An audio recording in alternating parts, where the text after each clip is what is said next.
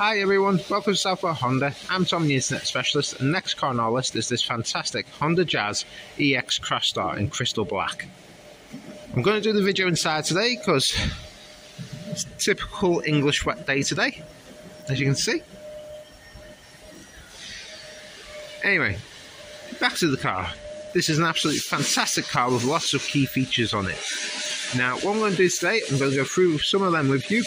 However, if you do want more information or more personalised video, please don't hesitate to contact us on 01704 500 501. So let's take you around the car. So being an EX Crosstar, obviously you get the front and rear parking sensors, front and rear fog lights, diamond cut alloy wheels. This one's had the roof bars actually wrapped black, just give it a bit more sleeker look. Inside, obviously you've got the grey cloth seats, 2 glove boxes,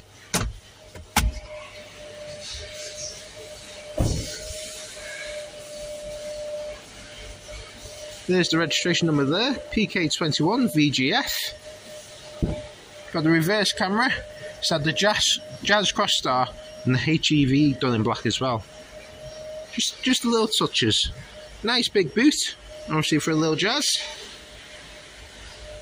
But obviously, being a Jazz, you do get the magic seats.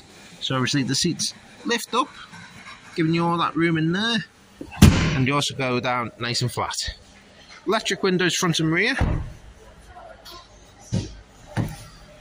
Electrically adjusted mirrors, electrical folder mirrors, multifunctional steering wheel, adaptive cruise control, obviously radio, and that's on this side. The car itself has only done 5,328 miles. So you've got cup holders around, air conditioning, CVT gearbox, park, reverse, neutral, drive and brake hold, electric handbrake,